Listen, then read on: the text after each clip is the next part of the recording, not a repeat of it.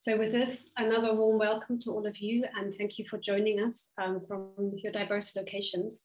My name is Ute Steiger. I direct the European Institute at UCL, and it is really my great pleasure and privilege to welcome you to tonight's event and to welcome our wonderful panel to tonight's event. I will leave it to Olesya later on to introduce them individually. We're really very glad to be partnering tonight with UCL's School of Slavonic and East European Studies, SSEES.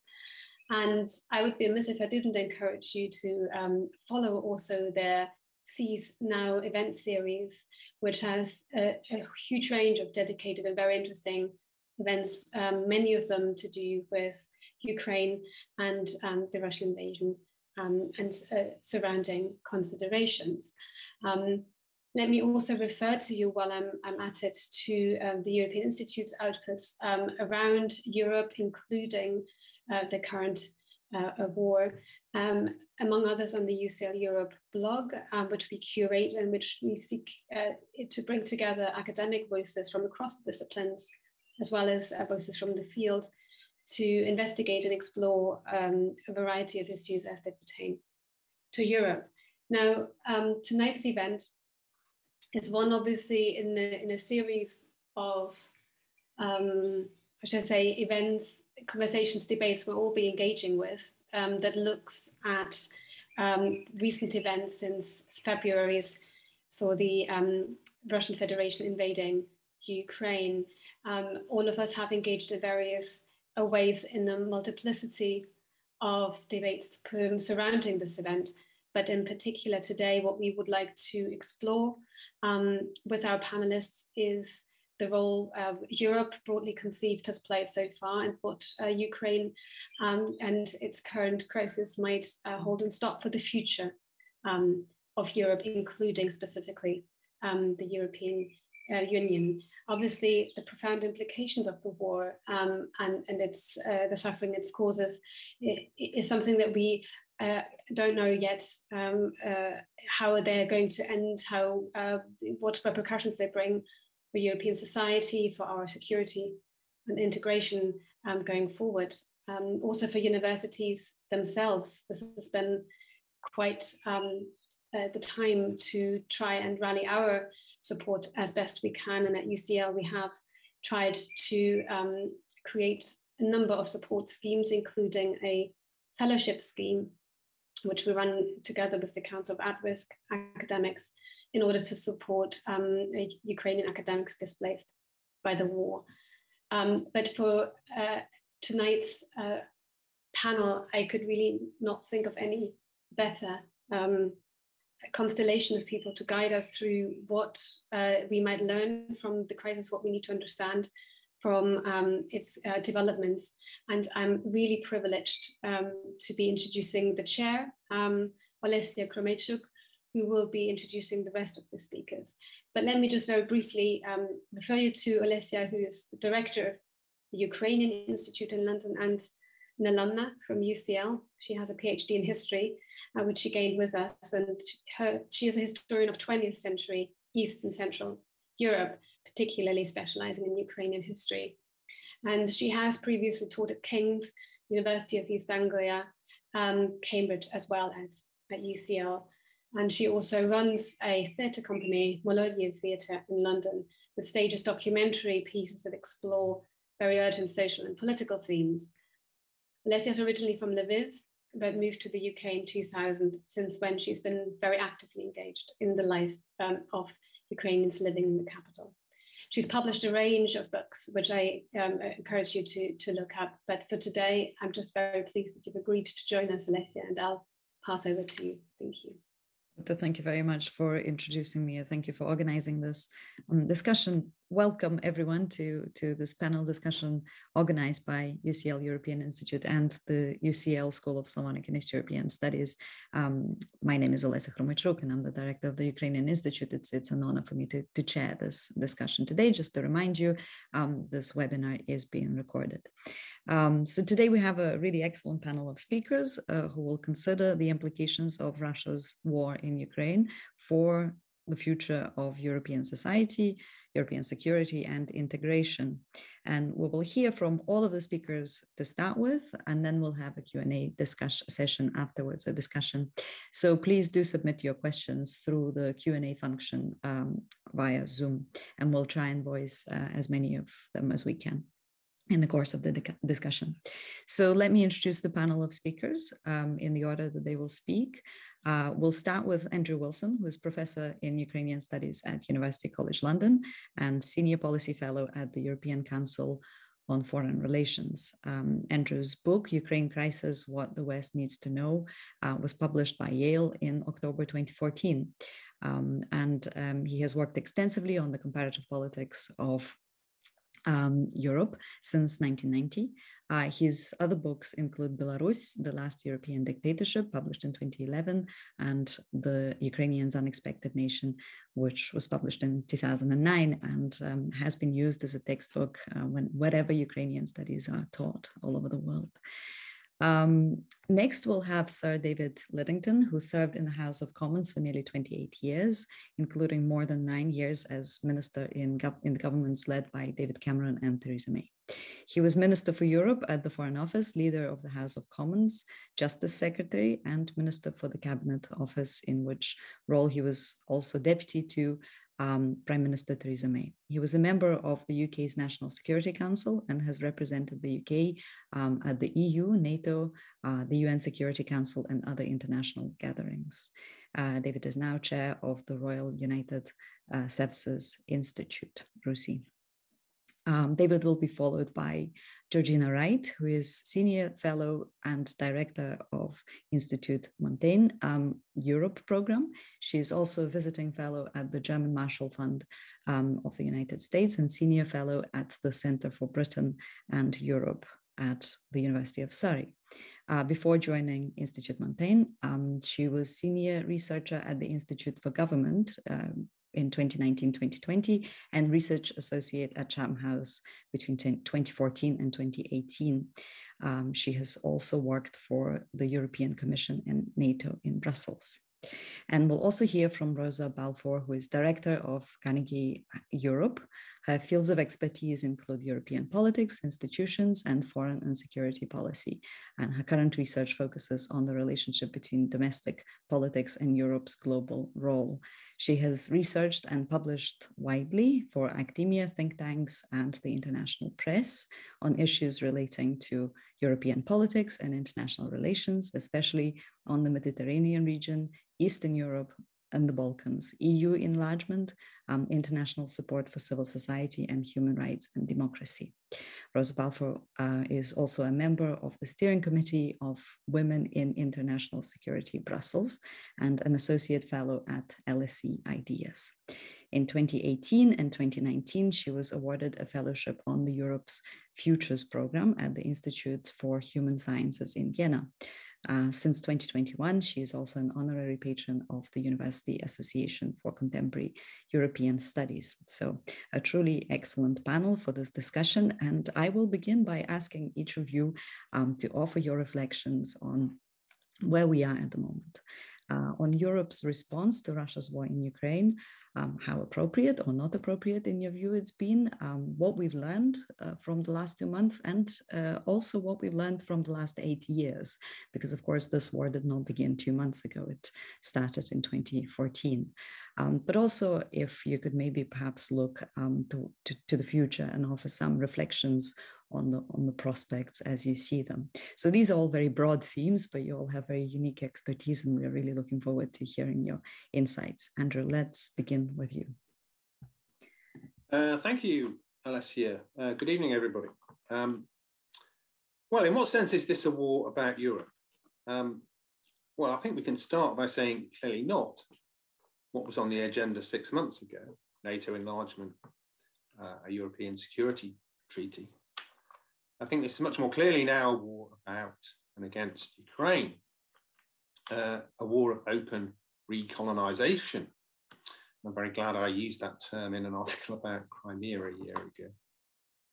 And denazification. It was very easy to mock when Russia used this absurd term as casus belli in February against the Jewish president who lost a great-grandfather and 3 of that great-grandfather's brothers in the Holocaust. But I think what's really scary is that within Russian discourse, this term actually makes some sense. Russia is a propaganda state. The way in which that state works is that there is a virtual chorus that reliably chimes the president's key words. So we should very much take seriously Putin's original history essay, now widely known from last year, but also what the chorus has been saying recently.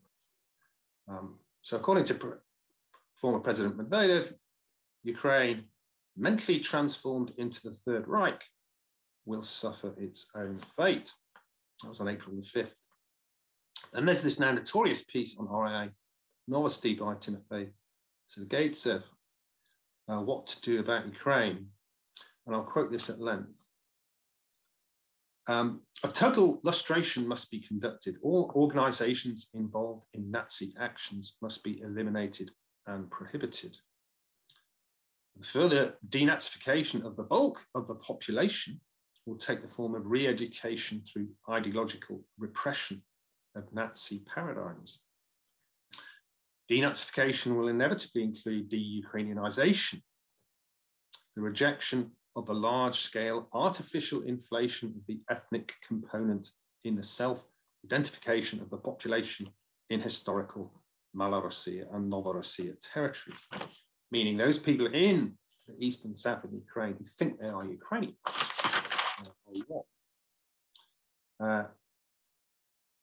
More Sergeytsev, Ukrainian is an artificial anti-Russian construct that has no civilizational substance of its own. It is a subordinate element of an extraneous and alien civilization, which means Europe.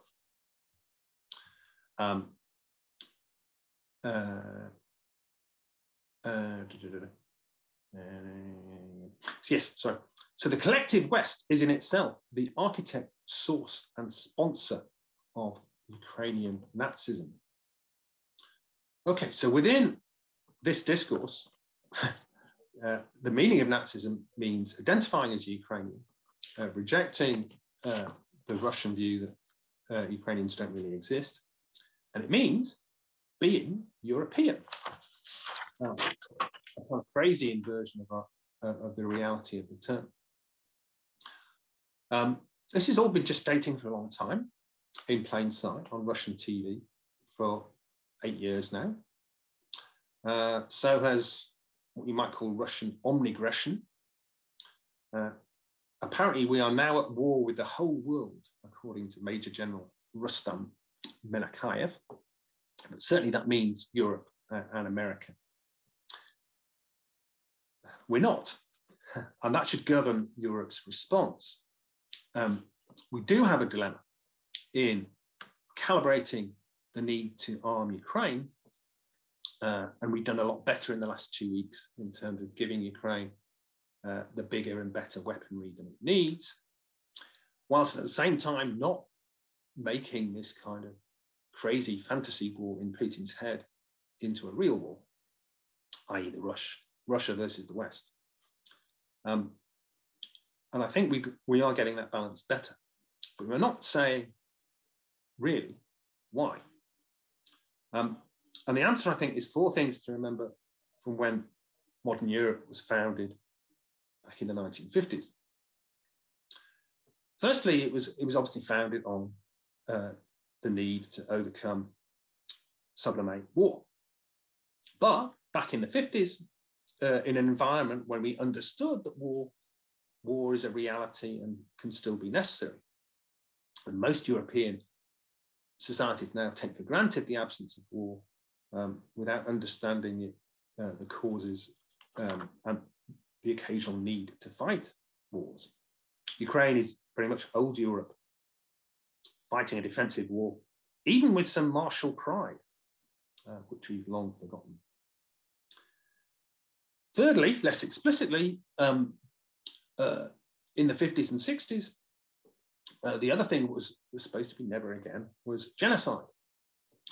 And as well as absurd reference to and redefinition of the meaning of Nazi,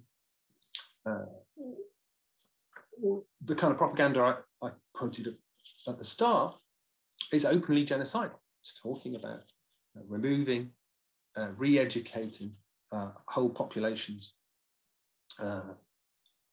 Sergeytsev also talks of so-called Catholic Ukraine. He rather loftily says its borders will be decided experimentally. Yeah, something will remain in the west of Ukraine, but it will be, quote, artificially neutral and demilitarized. And that is where all the haters of Russia will go. Though at the moment, the main direction of forced population movement is to Russia.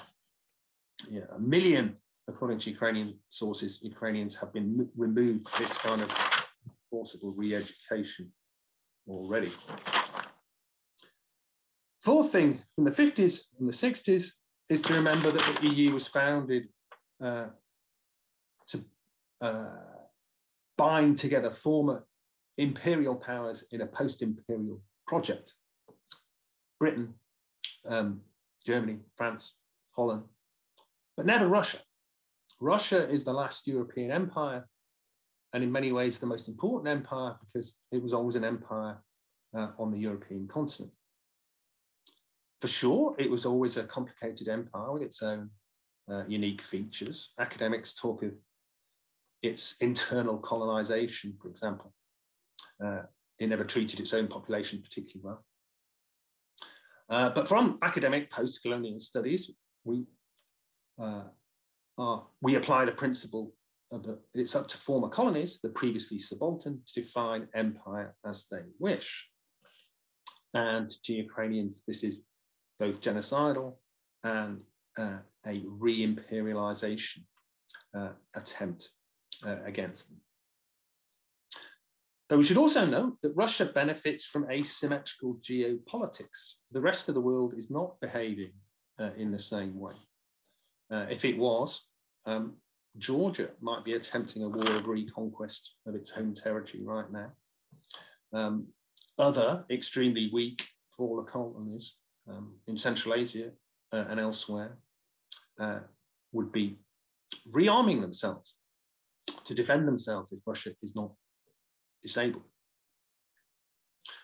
So this is a war, an existential war of a colony against a former empire. The most dangerous word, I would argue, right now is off-ramp. We hear about that way too much. That implies Russia stops or withdraws, but with forces and threat intact, only until next time. Russia, I would argue, should be defeated in order for Ukraine to survive and Europe to revisit the agenda that founded the EU in the 1950s. Unfortunately, we still tend to think in extremely bureaucratic terms. Ukraine, along with Georgia and Moldova, have applied for formal membership. Probably, sadly and inevitably, that will be met with the usual EU talk about the Copenhagen criteria, sort of kicking that can down the road. But in terms of the existential reasons why Europe was founded way back in the 50s, there should be an open door for Ukraine. Thank you, Andrew. We will move on to David straight away, and we'll take some questions later. Thank you very much indeed, Olesya. Well, I very much agreed with pretty much everything that Andrew said in his analysis, but let me add a few thoughts of my own. I think looking at where we are today, I'm very clear about what the objective of democratic Europe and of the Atlantic Alliance as a whole should be, and that is that Russia must lose. I think anything less from that will be a defeat, a strategic defeat for the democratic world. Putin is testing and will continue to test until he suffers a reverse and a defeat. Certainly, Andrew was right in attributing this most recent act of aggression by Russia to sort of dreams of reconstructing its empire. I mean, this frankly racist nonsense about Ukraine not being a proper nation in its own right indicates, I think, the state of mind of some of the people at the top of the Kremlin, and particularly Putin himself. The complaint that this is really all provoked by the expansion of NATO is demonstrably untrue, given that the NATO-Russia Founding Act recognized the bound parties to accept the borders of Europe as they existed after the dissolution of the Soviet Union. Russia accepted a treaty obligation under the Budapest Memorandum to respect the independence, territorial integrity and sovereignty of Ukraine. And of course, its invasion of Ukraine in 2014 and the annexation of Crimea and the occupation of parts of Donetsk and Luhansk in that year happened at a time when Ukraine was a neutral state before the constitutional aspiration to join NATO had been devised. We are now also seeing the mass transportation, there's no other word for it, of Ukrainian citizens from Russian occupied areas to places in what I think is best described as a 21st century version of the Gulag. So I don't think that there is any option for us than to continue with the hard line that all of the democratic allies have adopted. I don't see that for the foreseeable future there is any prospect of a compromise becoming available which is acceptable to both Putin and to President Zelensky. Putin, I don't think, can concede a return to the line of contact before his aggression of earlier this year. And I don't think that after revelation of the atrocities that have taken place in different parts of Ukraine during this war, that President Zelensky can accept, or that his people would allow him to accept any outcome which in effect accepted the continued occupation by Russia of Ukrainian territory, and therefore leaving fellow citizens of Ukraine victims to this sustained sort of persecution and tyranny that Putin is imposing upon those areas where he has seized control already. So I am deeply gloomy about the immediate prospects, even if Putin were to make some advances in the Donbass and then hold a pause and declare some kind of victory. I do not for a moment believe that that would be stable. I think that there will be an expectation in Kiev that the West will continue to arm Ukraine. There would be a resistance that the Ukrainian government would promote within the occupied territories, and I think the Russians would only see such an outcome as a temporary measure before they sought the Kremlin's real ambition of trying to reassert effective control over the whole of Ukrainian territory, turn the whole of Ukraine into a sort of vassal state in the way that they have succeeded with Belarus. Now, I think that in Putin's mind, it seems to me that he believes he can outlast the patience of the West. He believes, I think correctly, given history of the last century, that the Russian people have a very high pain threshold. And he is, of course, using his control of the media to try to foster support for his own perverted vision of the causes of this conflict. He believes that the West will lack the patience, will not persevere with either the solidarity or the practical measures that Western allies have taken. And if you look at what happened after 2008, of the invasion of Georgia, and 2014, after the last incursion and occupation of parts of Ukraine, you could understand why Putin believes that. He will look to exploit any differences he can spot between Western allies.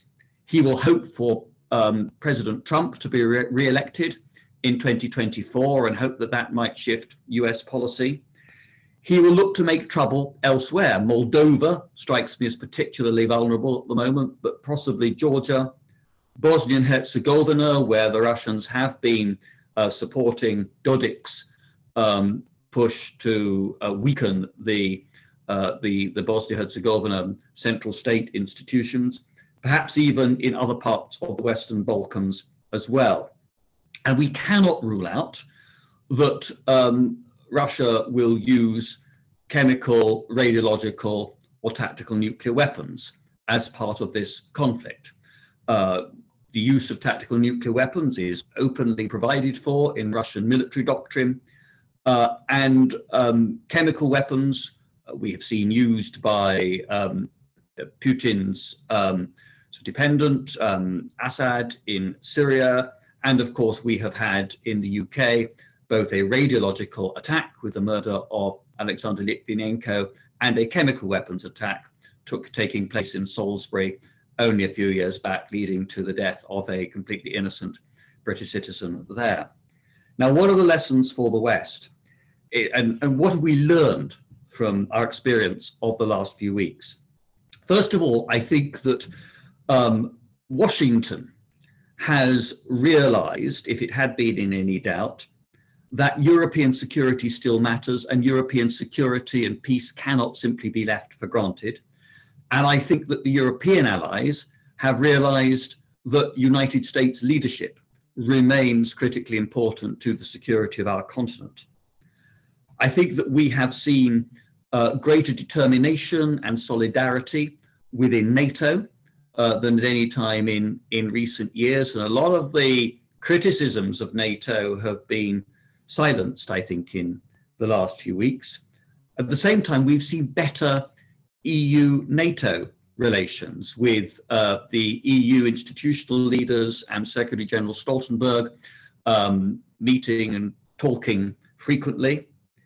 We've seen a dramatic shift in German policy, and we might go on later to consider whether there's a gap between the promise and the delivery so far. But there's no doubt in my mind Chancellor Scholz's speech to the Bundestag was epoch-making in how it ditched decades of assumptions about Germany's defence and foreign policy posture, and the assumptions of the Chancellor's own political party in particular.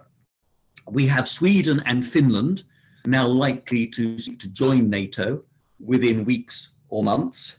We have the Irish Foreign Minister publicly questioning what Irish neutrality actually means in today's Europe.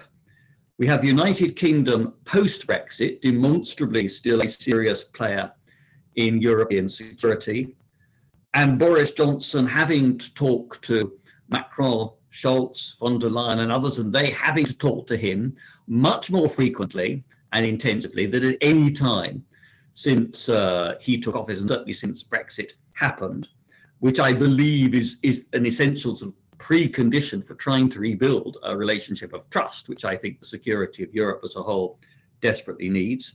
And that, of course, on top of the work that's been going on between the UK and the other members of the Joint Expeditionary Force. So what now? First of all, I don't expect there to be a deliberate direct conflict between NATO and Russia unless Putin oversteps the mark and tries to test the will of NATO by entering or striking at NATO territory directly and deliberately. I've been struck by President Biden's comments that whenever he has talked about the United States not getting involved in fighting Russia within Ukraine, he has coupled that with saying that the United States will, of course, defend every square inch of NATO territory. And I think that's a very clear message of hands off places like eastern Latvia or parts of Estonia that might otherwise be at risk. Secondly, I think that all of us in democratic Europe need to continue to deliver arms, material and training to the Ukrainian forces to enable them to resist as best they can. And I think that we can develop further the mechanisms for cooperation between European countries to make sure that we are as effective together as we possibly can be. Third, I think we're going to need to continue with the sanctions, and I think those sanctions are going to have to continue indefinitely. And if Russia were to use chemical, radiological, or nuclear weapons, then I certainly would expect and hope for the West's reactions to be to strengthen those sanctions still further. There are still missing elements, as we all know.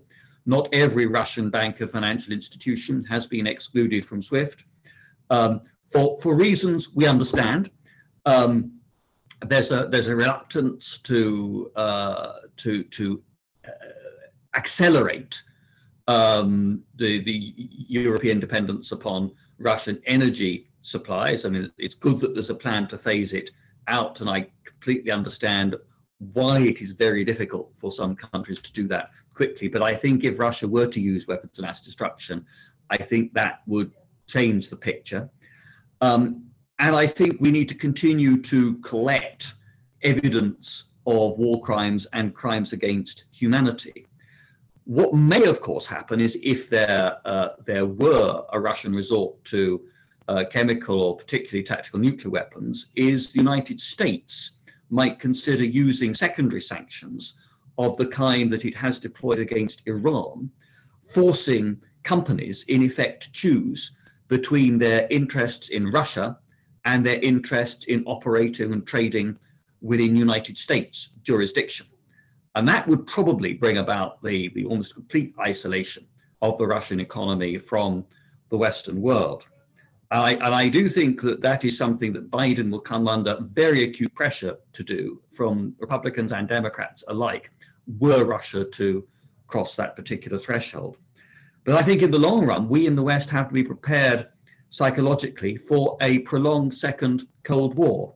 I simply do not believe, after what has now happened, and in particular after the mass slaughter of civilians, that we can contemplate a return to normal, to anything like the status quo ante, as long as Vladimir Putin or a disciple of his is in power in the Kremlin. And that is unwelcome. We all had different and better hopes for the relationship with Russia, but I frankly do not see those hopes as plausible after what has happened in the last 6 weeks.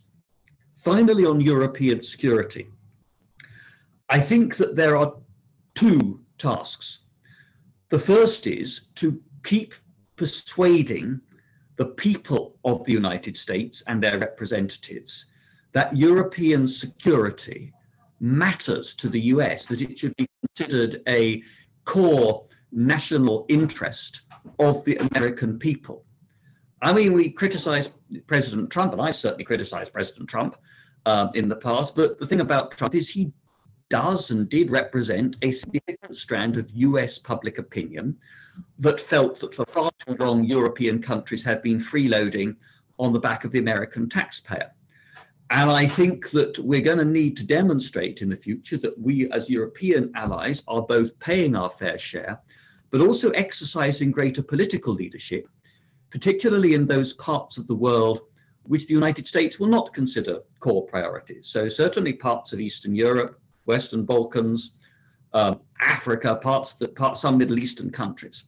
I think Europe is going to have to step up and take the lead more. And that's something that we've seen a shift in expectations in the United States, certainly since President Obama's time, which has been continued by both Trump and by President Biden. And that leads me finally to what new structures do we need for European security post-Brexit? I've never believed that you can talk sensibly about a European pillar of the Atlantic Alliance or a European security capability unless you have both France and the United Kingdom involved. I hope that Germany is going to fully accept its responsibilities as a major European power by showing a more forward-leaning policy on security, and I think that is something that we shall have to see as time goes on. But we have to deal with this in a context where some countries in democratic Europe will be in the European Union, some will be outside, some will be in NATO, some will be outside, where we somehow need to find a place, a European offer to Moldova, to, I hope, a free Ukraine, to the Western Balkans countries, at a time when the EU electorates and EU governments are pretty much exhausted with the idea of further enlargement. Does this, for example, take us back to some of the ideas that President Macron has voted in the past about a Europe of circles, or about a European Security Council that would enable European allies to act, perhaps drawing on NATO and or EU resources, at a time when there was a security challenge that was outside the NATO remit, or where the United States decided that it did not wish to become involved or take a leadership role. So I think major challenges for us in the future, but I hope that if there's any sort of thin reassurance to be taken from this horrendous crisis and now humanitarian catastrophe as well, that it will mean that European democracies become aware that we cannot take our way of life, our values, our peace for granted, and that we show the resolution that we did for most of the post-war period in defending those values and that security in the interest of our citizens, including the citizens of those developing democracies in Eastern Europe and the Western Balkans, who are not looking to Russia for their model, but are looking rather in our direction. Thank you very much. Thank you, David. So we can now move on to Georgina. Thank you, Olesya, and thank you to UCL European Institute and SSEES for the invitation. It's lovely to be back in the UK virtually, if from Paris. Of course, the problem going after Andrew and Sir David is that they've perfectly, set out the problems, how Russia sees things, and then of course, Sir David with numerous proposals. So it's all the best things have been said. So I'm going to sort of rejig my presentation slightly and focus instead on France more specifically, because as most people on this call will be aware, Emmanuel Macron has been re-elected, and this will have implications, I think, on what France does next on the war in Ukraine. So I think it's quite important to remind ourselves what France's approach was prior to the invasion of Ukraine. And I think it rested on four pillars. One was dissuasion. So through sanctions, there was really this sense that sanctions would deter Russia from invading. The second was public support for ongoing dialogue. So Russia-US talks, gosh, those seem ages ago, but they were happening. The talks within the OSCE, talks within NATO, and of course support to any bilateral visits to Kiev and to Moscow. The third was political and military support to Ukraine. And the fourth was reinforce NATO's presence. So there was this promise to have more French troops in Romania, for example, but also talk about EU defense. So what has changed since Russia's invasion of Ukraine? Well, the sanctions are now no longer to deter, but very much to punish Russia. And of course, there is a realization that these sanctions don't go far enough and that they haven't been sufficient.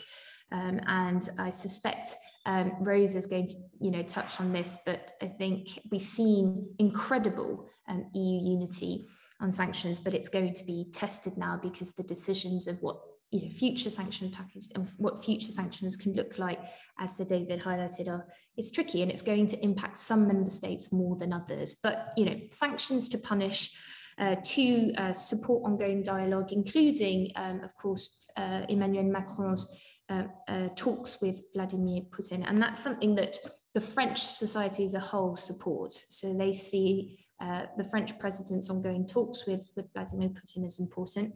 The third is political military support to Ukraine, yes, but also humanitarian and financial assistance.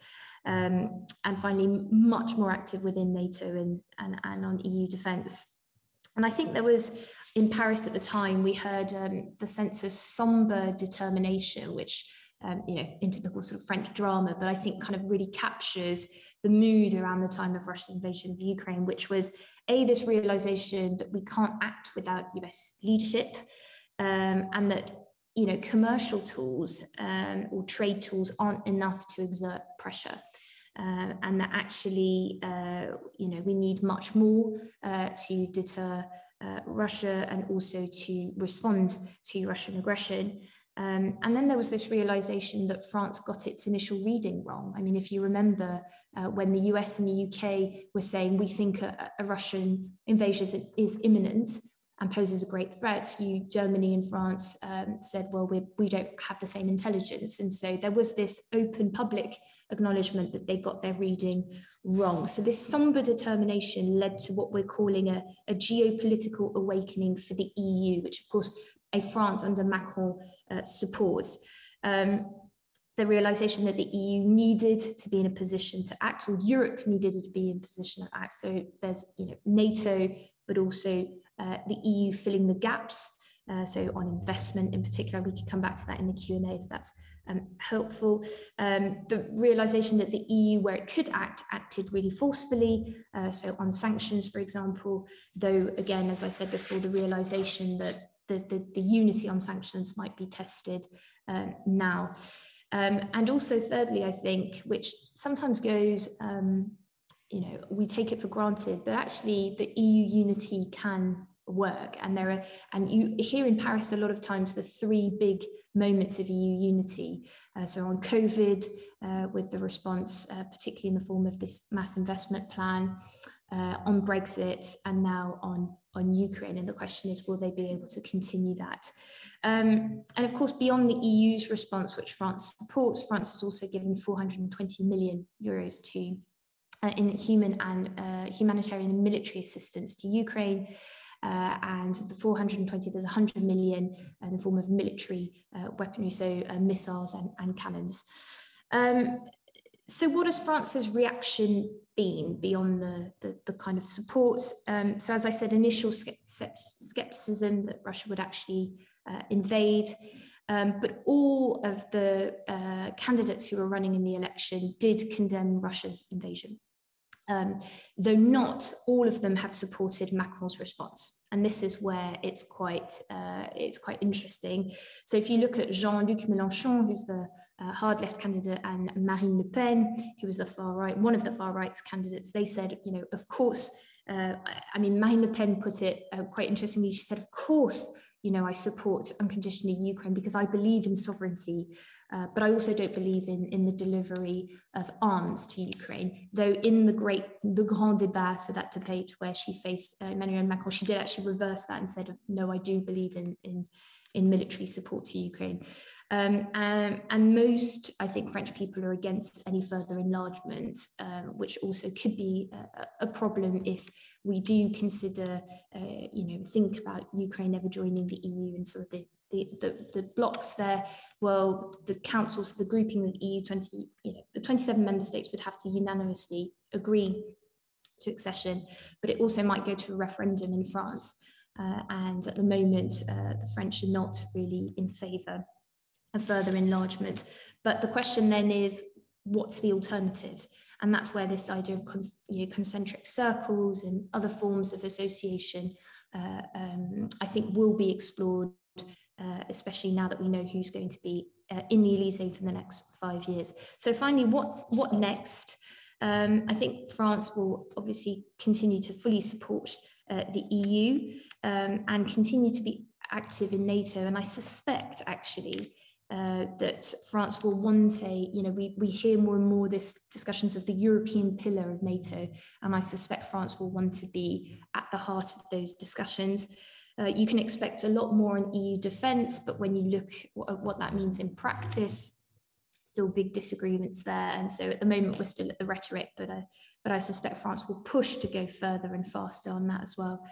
And finally, on sanctions, I mean, the French president always visits the German chancellor. That's always his first state visit once they are elected. And I think further sanctions, and particularly how to stop imports of Russian fossil fuels, will be high on their agenda. And then, who knows, potentially a joint visit to Kiev to show support to the Ukrainians. But there are many more things we can go into, but I'll stop there. Thank you very much, Georgina. So Rosa, please. Thank you very much. Thank you for inviting me. I'm very happy to be in this group. I'm actually in London at the moment, not in Brussels, but I will be speaking with a view from Brussels, because I think a lot has been said. I agree with most of what has been said already, so I'll try to sort of give the view from the EU in the hope to add a little bit more analysis. But what I'd like to do, Olesya, is actually start from a question that you asked at the very beginning. To what extent was the conflict foreseeable? And you tied it, obviously, to the annexation of Crimea 2014. And I would say, let's start with Georgia 2008.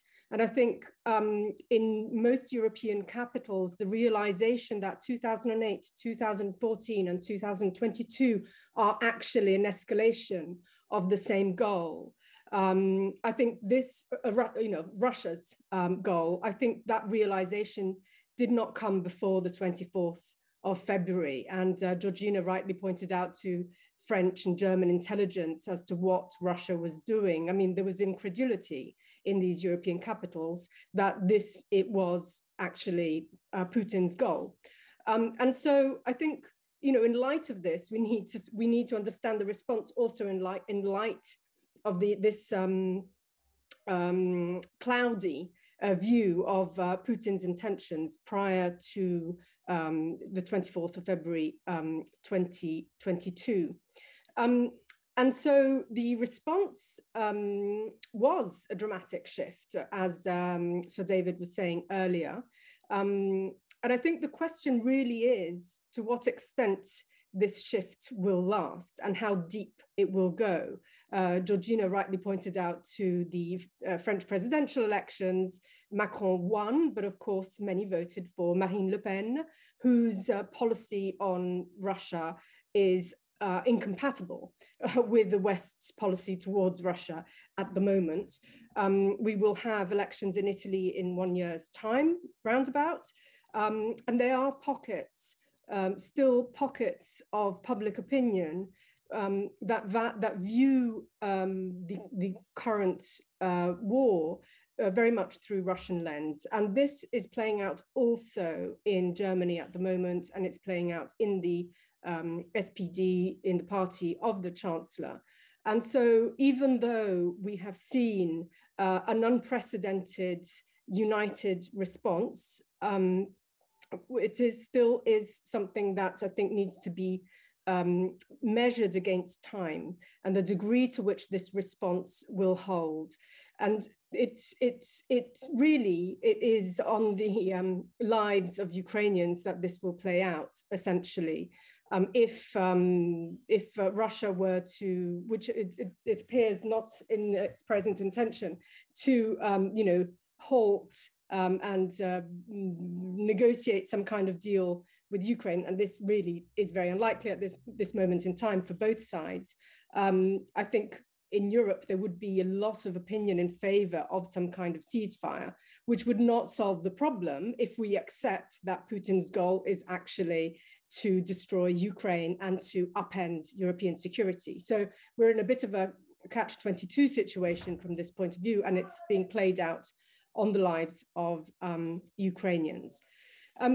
So in the European context, the degree to which domestic politics will shape foreign policy is still important, and we need to watch that space precisely because of these pockets and the electoral cycles, etc. Having said all this, the response has been remarkable and unprecedented, and it's a whole set of package. And I'll just list the areas rather than go into any depth. I don't think we need to in this context, but we We've had 5 packages of sanctions, which have been carefully crafted and prepared with the support of the Americans as well, unprecedented transatlantic cooperation on this front, and of course also with the UK at last. They started talking again, the UK and the EU, on foreign policy matters. Commitments on security and defense, budgets, spending, plans, also in supporting Ukraine. Not all member states are doing, not all EU member states are doing it, but some are doing this. Unprecedented solidarity with Ukrainian refugees. Alas, it is just the Ukrainian refugees. It doesn't really change the, doesn't necessarily change the refugee policy, and doesn't necessarily alter the problems that the EU had back in 2015, 2016, when it was Syrian and Afghan refugees, but nonetheless, this is happening. Extraordinary economic and financial support to Ukraine. And of course, perhaps the most significant and far-reaching response with respect to energy diversification. This will have a long-term impact in weaning Europe off Russian fossil fuels, and potentially, if it's played out well, also at accelerating the green energy transition. So the responses are, massive, massive, wide, unprecedented, and negotiated together with the closest partners of Europe, the US, the UK, etc.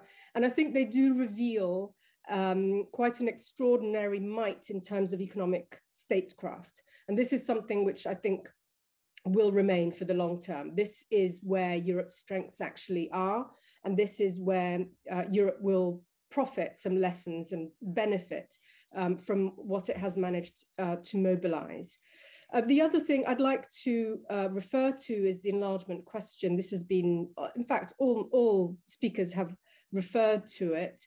I think it's critical that Europe, the EU, European member states respond very positively to this demand for accession, especially given that Ukraine itself has, been willing to rule out NATO membership, which is what it had aspired to until very recently. The type of response, this will be tricky, as Georgina was mentioning, but I do think, as Sir David was also saying, it does add new arguments in favor of Macron's proposal for, be it a differentiated, a sort of wider European Union with different types of association. There's several ideas circulating on this front, and I would be, so long as the war longer the war continues, I think the more these ideas will continue circulating, and the more compelling they will become. It will be harder for European capitals to keep these countries out. But we do have, the starting point has to be in June with North Macedonia and Albania, which need to get green lights towards starting negotiating accession with the EU. But I think not now, not with the present commissioner, but perhaps in the next commission with a new commissioner working on enlargement and what is now called enlargement and neighborhood policy. There'll be ways to be creative so that we can associate the 3 countries that have just applied, that are just in the process of submitting their applications, more creative ways to keep them engaged and to keep that dialogue moving. So that is critical. Is all this enough? I think this is another question, Olesya, that you raised. Is all this enough? And I think what's interesting is that only yesterday, or in today's news, did we actually get an idea of what the end goal of the West actually is. This had not been clear because nobody wants to talk about regime change. Nobody wants to even mention the word. And if Putin or Russians thought that the West was aiming for regime change, it would have been highly detrimental to the West's policy. So this has been brushed under the carpet. This is not what the West is about. But finally, yesterday, following the visit of Blinken to Ukraine, it was clear, and I think this is a very it's a clear objective that can be shared by European governments as well. The goal is to make sure that Russia will not be able to militarily attack again further. And so whether it is Donbass, or whether it is just Donetsk and Luhansk, whether it is Crimea or not, that is down to Ukrainians, to be perfectly honest, to say what it is they're willing to accept and what not. But the key point is that it has to end there, because what we've seen 2004, 2014, 2022 has just been an expansion of those goals. It's, the times in between need to be interpreted as timing for preparation, not as, Putin suddenly woke up one day and decided that he actually quite fancied Donbass. So the goal has to be to make sure that Russia is no longer capable of attacking Ukraine, Moldova, or anywhere else for that matter. And that is a military goal, but it's also a goal that can be achieved through the sanctions. And I think there still is room for a further sanctions package, which is being discussed. It was put on hold somewhat, but now it's likely to be rediscussed here in Brussels on an oil embargo. There's the problem of Germany, and Germany doesn't, and German Chancellor doesn't seem to be preparing the German public towards bearing the costs of an oil embargo, but it's being discussed. And sanctions are not just, at this point, they should not just be interpreted as punitive tools or as tools to signal the West's disagreement with Russian actions in Ukraine. They need to be interpreted as undermining the capacity of the of the regime to attack further beyond, outside its borders. And I think this is important to clarify that this is the end goal.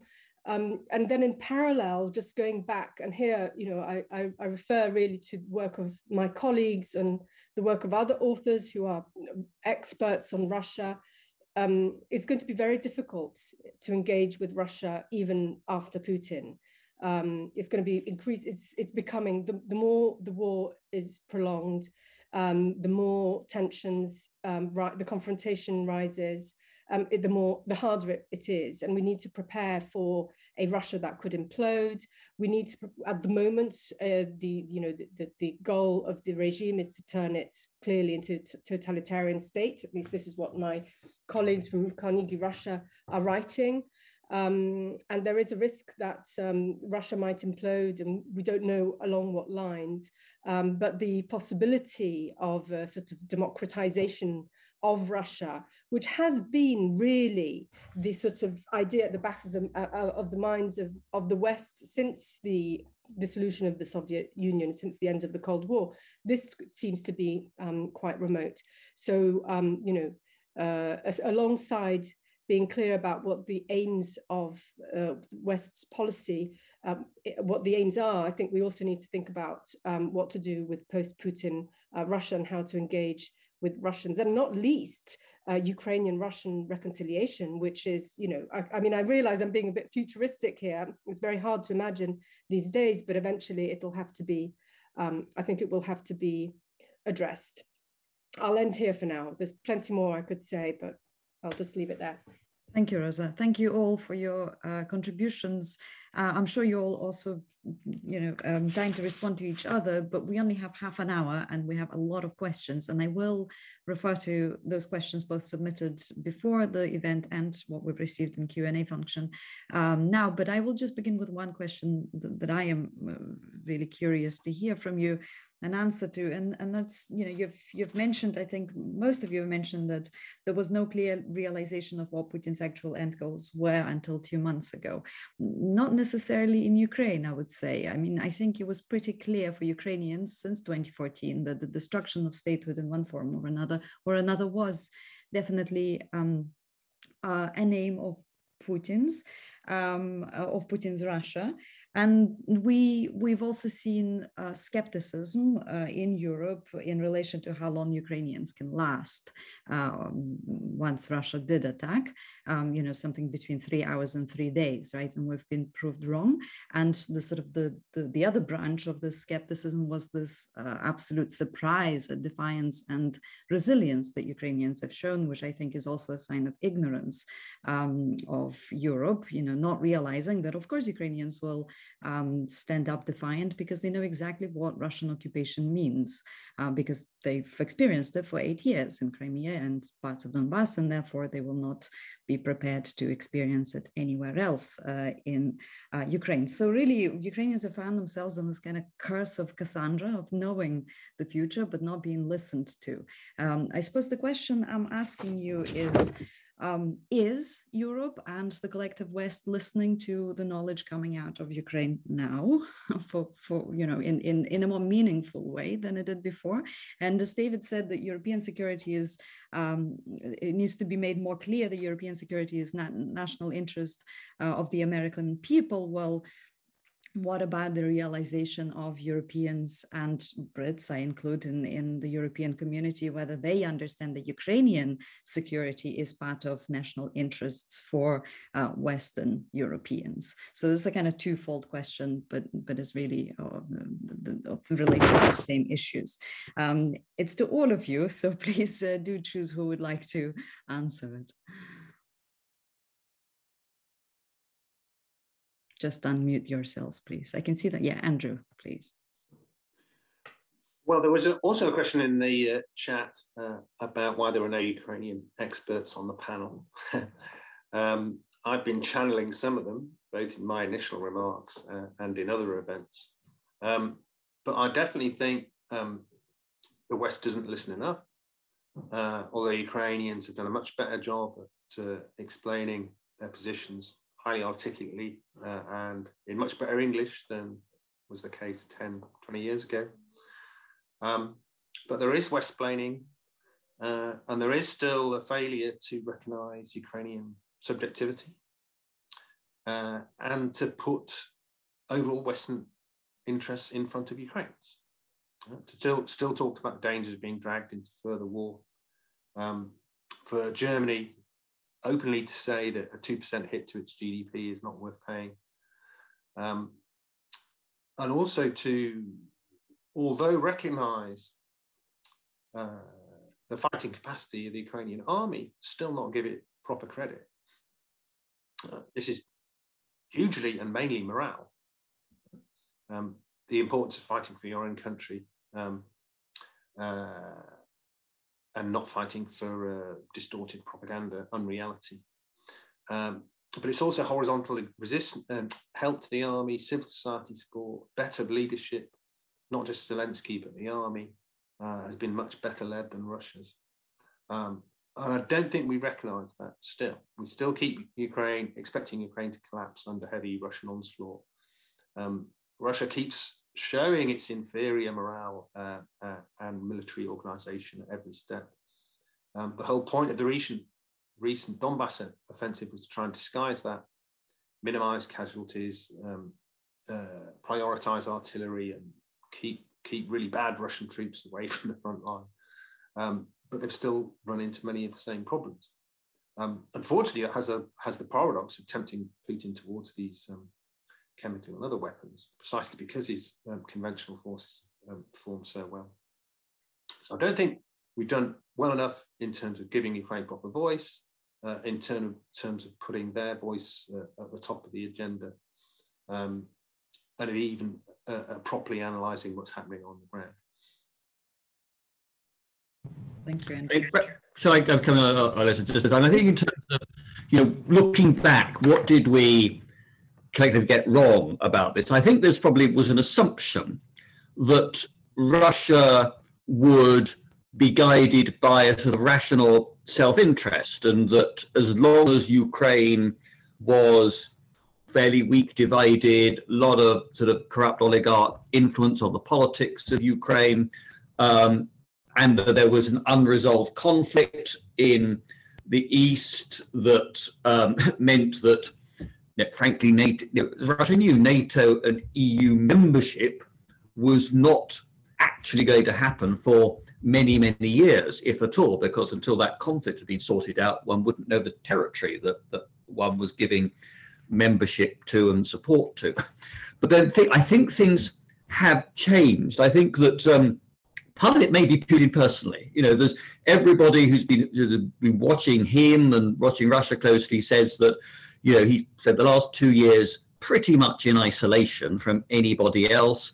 He seems genuinely to believe these fantasies that Ukrainians, particularly Russian-speaking Ukrainians, are Russians really, and are just longing to return to the Russian family. I think Zelensky demonstrated that he was not willing to be a Russian patsy, and I think that possibly came as something of a shock to the Kremlin. And then they looked at the state of the West.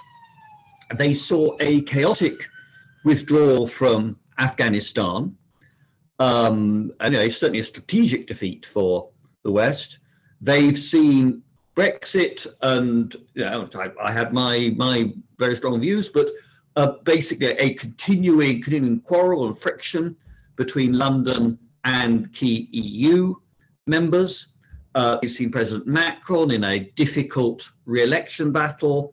They've seen a new, untested German coalition coming into office. So the West was looking pretty febrile. And I think if you're Putin, you look back at 2008 and 2014, I think one could say that the sanctions packages then were not strong enough, but also that they were relaxed far too soon. And I can remember sitting in the Foreign Affairs Council, as soon after the annexation of Crimea as 2015, and having some of my colleagues around the table arguing that the sanctions should not be fully renewed when they came up for their 12-monthly reassessment and renewal, and they should be diluted in some way. And I say that was within a year of Crimea being annexed. So I think that, and I think this aggression has been a real wake-up call to the West. I just hope that those lessons are learned and sustained. Thank you. Anyone else? Rosa.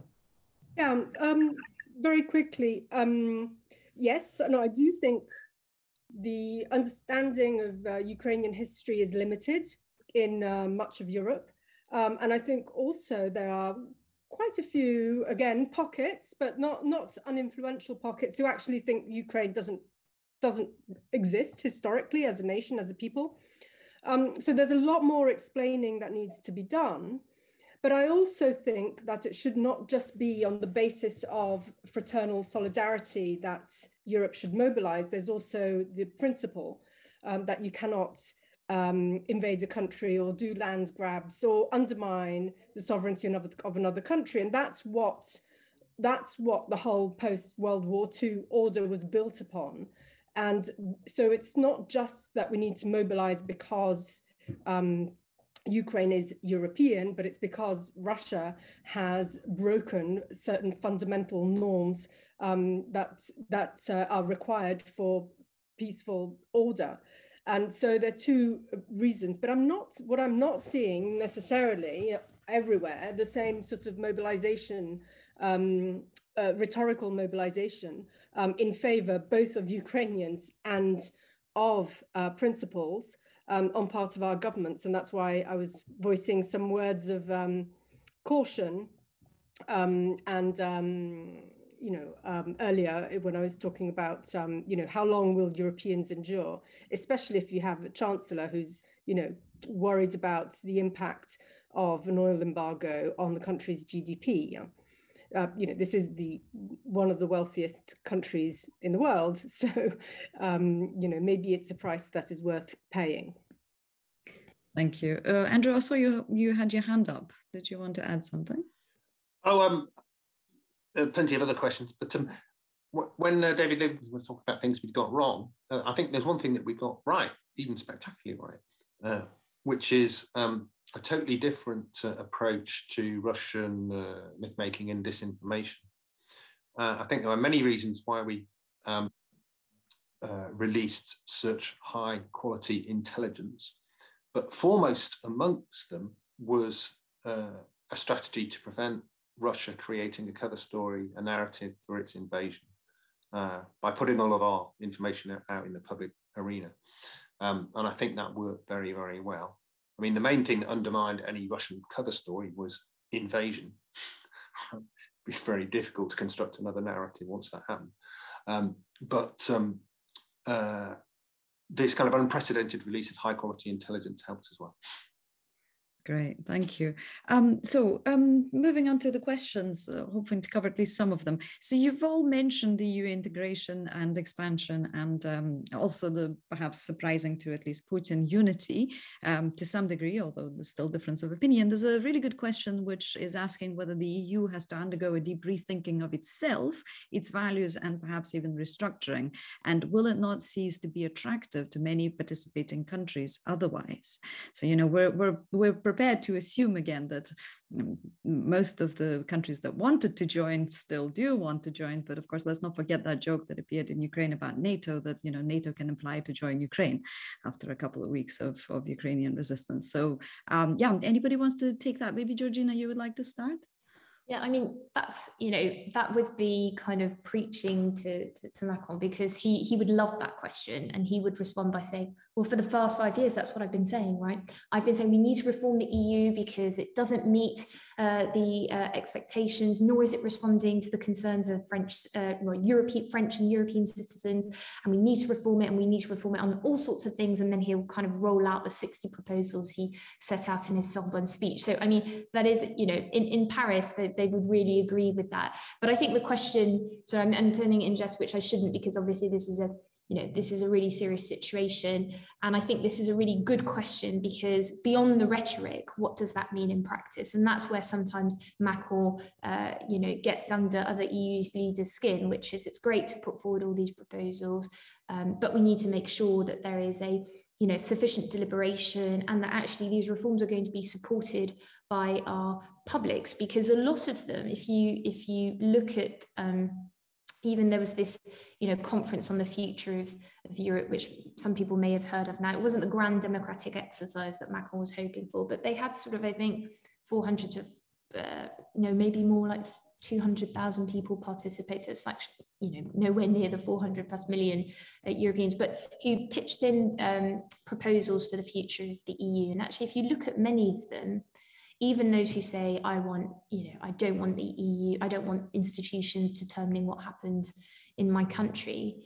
If you look at their proposals, the answer really lies in more Europe, often, not less.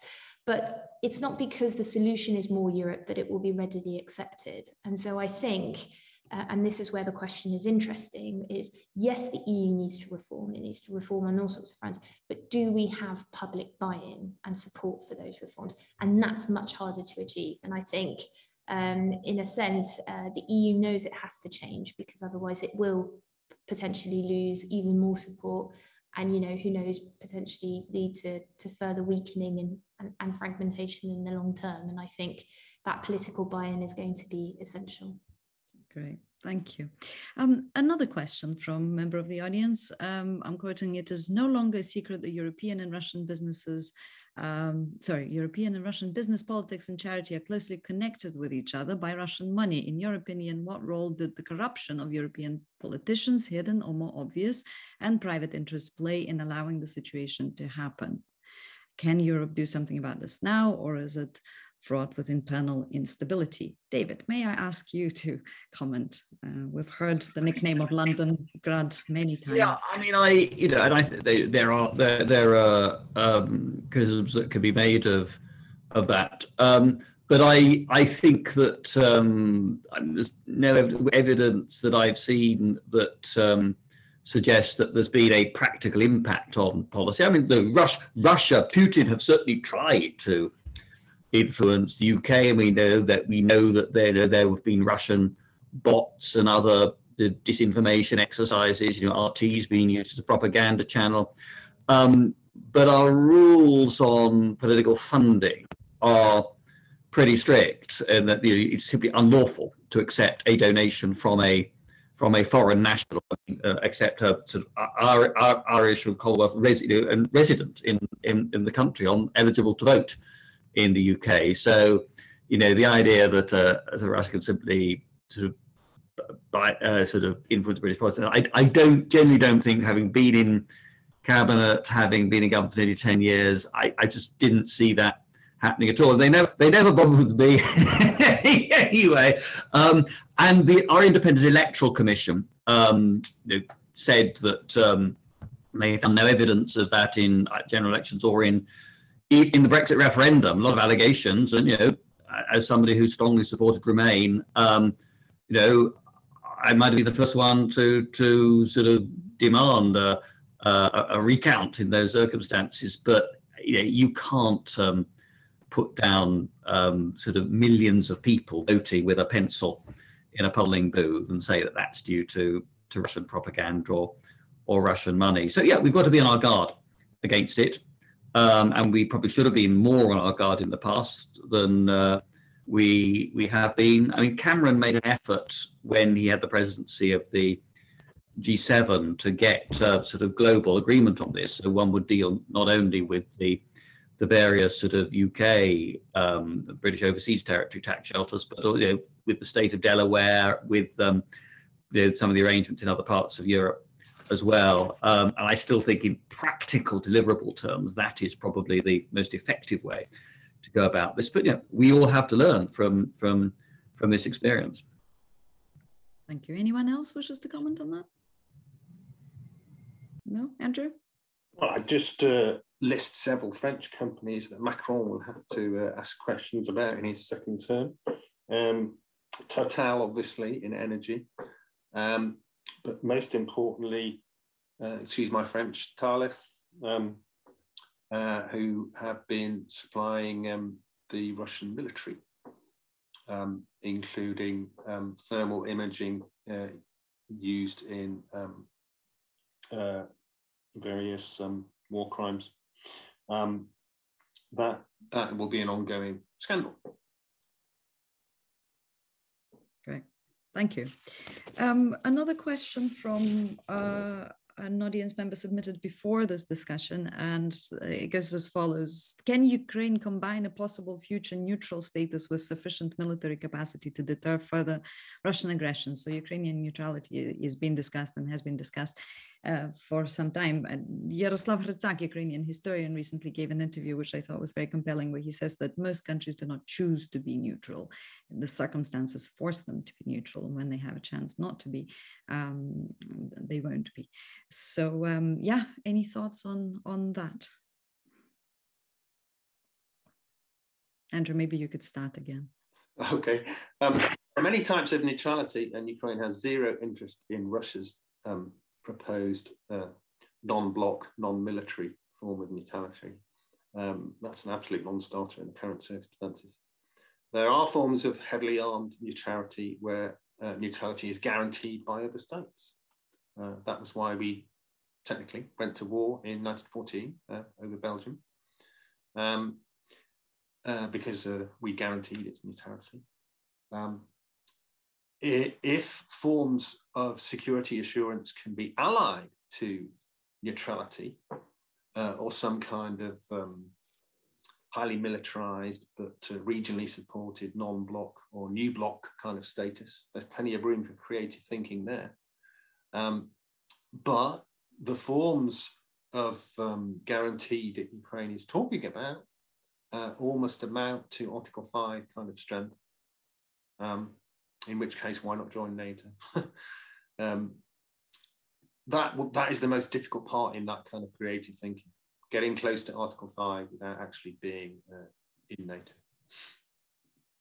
Yeah, I agree with that. I think there's I mean, there are obvious challenges about the sort of security guarantees, but not NATO membership that Zelensky has been talking about. I mean, frankly, I cannot see that European security guarantees would be sufficient for Ukraine. Even if both the European nuclear powers were part of that, I think probably unless the US were willing to act as a guarantor for Ukraine, and that again also raises questions about stationing of forces, tripwire arrangements, and so on, then I can't see the UK and France on their own or with other European partners being sufficient there. It's one of the reasons why I'm just pessimistic about the idea that there's some compromise, which only if we look hard enough we can identify. I mean, actually, worth just saying, if I may, Olesya, in passing, just I think one of the consequences of this crisis is that nuclear proliferation globally is now more likely, because I think a lot of countries are going to look at what's happened to Ukraine and say that's what happens when you choose to give up your nuclear weapons. So I think that's another really bad outcome of this crisis. Can I quickly add, Olesya, because I think David's absolutely right, and I hope that this gives France and the UK, one area where they could come together and think constructively about nuclear proliferation and all the rest of it. But I also think it's about nuclear power, and we know that France and Germany see things very differently, but nuclear plants being so vital in French energy provision. So I think it extends, it's beyond the simple kind of defense, nuclear weapons. It's also about nuclear energy. And I think that's going to be a key debate as well. Thank you. Another question, I'll try and slip in another 2 questions, hopefully we'll be able to answer in the remaining time. So a question from a member of the audience: what do you consider the likelihood of significant civil and social unrest and even war in Western Balkans? And can Serbia really be considered as a potential EU member in view of its stance on Russia? We haven't heard from Rosa for a while. Rosa, would you like to start? Yeah, no, I mean, this responds very much to something I've been thinking about we've just had presidential elections in France and Macron was re-elected. So one risk has been postponed to 5 years' time. But on 3rd of April, both Viktor Orban and Vučić were re-elected respectively in Hungary and in Serbia, and they both are quite openly pro-Russian. And one is, of course, a member of the European Union and causes a lot of trouble in undermining unity among the EU member states, less so within NATO, but definitely in Brussels, in the EU. Regularly undermines unity, tries to block even banal declarations are blocked by Hungary. And of course, Serbia is in accession talks to join the EU, very far from joining. And we know the enlargement process has been in a long period of crisis and stalemate. But nonetheless, Vučić has, once re-elected, has confirmed that they're not going to follow EU policy, despite the fact that if you're a candidate country, you're supposed to align your foreign policy positions to those of the EU. And so it's got me wondering as to, in this sort of post Russian invasion of Ukraine world, whether the EU can actually continue having such disruptive elements within, and whether we should start thinking about a foreign policy of fewer, because there's a debate on qualified majority voting, which I think is very institutional, and it's not going to solve the problem. I think the problem is how to circumvent member states that continuously ostracize and common positions when clearly the European interest is there. I mean, in this case, there's no doubt about where the European interest is. So yes, so that is a problem. I mean, both, of course, Vučić and Orban have consolidated their positions in power. The opposition to these political forces have not managed to vote them out democratically. So this is a problem, and it's a problem that runs parallel to the erosion of democracy in both these countries. So we need to see it also, you know, and Europe's strength has to be tied to its democratic strength. So this is a challenge. This is a big problem. I won't give answers now, but it's a big problem and something that needs to be monitored carefully. Thank you. And I'd like to end by taking us beyond Europe, because of course Russia's war in Ukraine has implications for the entire world, and well, in particular with food shortages that we're likely to experience and already beginning to experience. And one of the questions that was submitted beforehand was, how can we get more support from China, India, and other countries against this war? And I'm afraid we need very brief answers, because we do need to wrap up. Brief answers to a very complicated question. I'll have a go and give a highly insufficient answer, which is it's going to be very difficult. I don't think, you know, China prides itself not being aligned on things. And so taking a position in this, it will be very difficult to get, you know, to make China budge. And the Astronautem where I work, they published a really interesting brief looking at how Chinese media was covering the war in Ukraine. And most of it was sort of initial surprise that you know, that Russia hadn't managed, you know, how could their military get it so wrong? But there was this real sense of not taking a position, continuing to emphasize diplomacy, but it's not our role to have a say, and also trying to see it from both angles. So I think it's going to be very difficult, and equally with India. So you know, I wish I had a solution. I wish I could say, oh, well, talks, you know, let's just continue talking. But I've become a little bit skeptical and slightly cynical on the potential. Any other thoughts? Very brief thoughts. I mean, Georgina's right.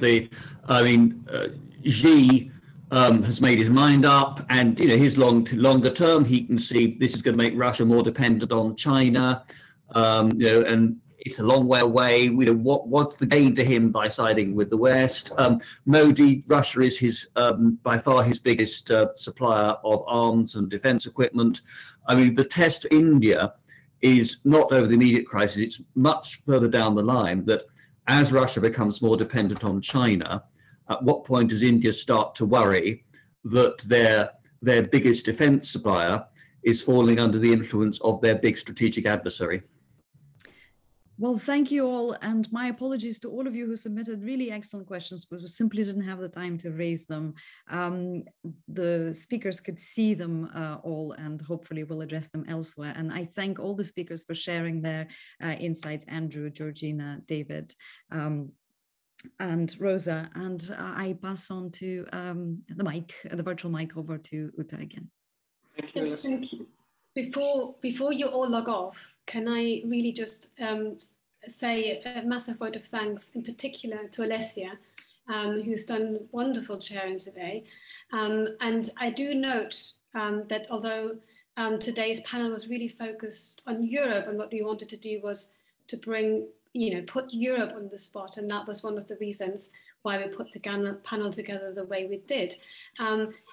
She has given a fantastic keynote the other day for the British Association for Slavonic and East European Studies, where she actually pointed out that sort of West-splaining attitude, amongst other reasons, sometimes also within the community. The talk is entitled, "Where is Ukraine on the Mental Map of the Academic Community?" And I'm going to put this in the chat, the YouTube channeling of it, so that you can see it for yourself. I also want to thank all the panelists from our end, from the European Institute and from SSEES. And I particularly also want to thank Lucy Shackleton, who is Head of Public Policies and Partnerships at UCL at the Institute, and has been the brains and the driving force behind this. So a big thank you to everyone, and a note also that the recording will be made available shortly. So thank you very much.